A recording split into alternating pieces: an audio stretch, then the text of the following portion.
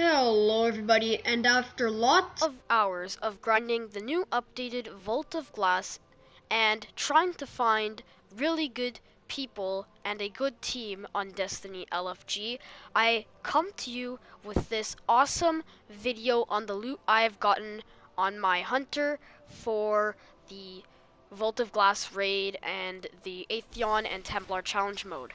I will be making a video on how to do the Templar challenge mode and another video on how to do the Atheon challenge mode once the Vault of Glass is the next weekly featured raid. It is right now because we are Monday, but tomorrow is Tuesday, which is the weekly reset, and I'm pretty sure King's Fall will be the weekly feature raid, so you guys wouldn't have really enough time to do so.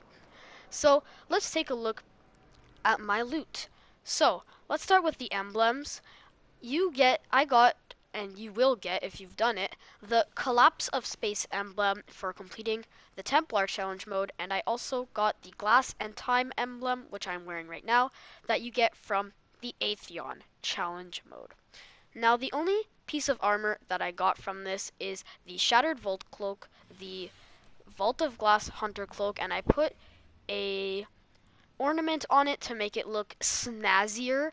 Right now in the preview you can see the top part, but it's equipped now. Let me just show you guys the whole thing. So if you look back, you can see at the bottom there too, it has some stuff. Looks very good. I'm definitely satisfied with that. So let's get on to the weapons. But before that, I also got the Templar shell, which is the ghost shell from Vault of Glass. As you can see, it looks pretty snazzy if y'all ask me. Next, we'll go to the secondaries. I did not get any heavy weapons, but I did get the Found Verdict shotgun to drop for me at 397. It has final round and full auto. I'm pretty sure it comes with this always. This is like the only roll you can get, which is a very good roll. It's a very good shotgun. And I also got a 396 Praetorian foil with reactive reload and glass half full. So pretty awesome. I'm very happy with that. And then as primaries, if you haven't already noticed on my back, I got the Vision of Confluence in legendary version from Atheon at 398, and this weapon was a complete destructive tool in year 1, as is the Fatebringer, but sadly I did not get it. I'll get it next time, and hopefully.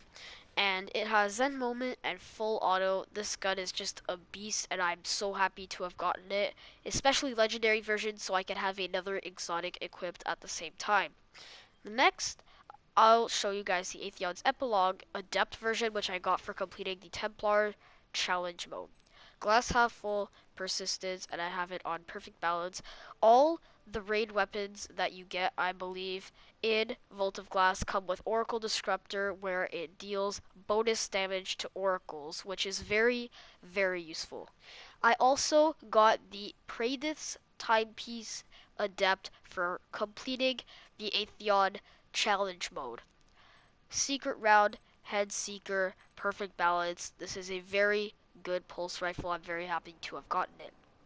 Last but not least, on the first time that I've done this, I got the VEX Mythoclast, the gun that everybody wants to get. Now sadly I do not have Chrono Shot, but I will get it. But look how beastly this looks. This was my loot, and I'm so happy to have gotten the VEX Mythoclast. I'm one of the very lucky people to have gotten it, and I'm very happy with the time that I spent doing the raid. It was very fun. Oh, shit. It was very fun completing the raid, and I'm very happy to have done this again from year 1. I'm so happy that Age of Triumph is here. Let's dance with these people. Oh yes, look at them snazzy moves. Move like Jagger, I've got the move like Jagger, I've got the move like Jagger. Anyways, so that brings me to the end of the video. Thank you for watching. Please subscribe for more gameplay and content, and I'll see you all in the next video.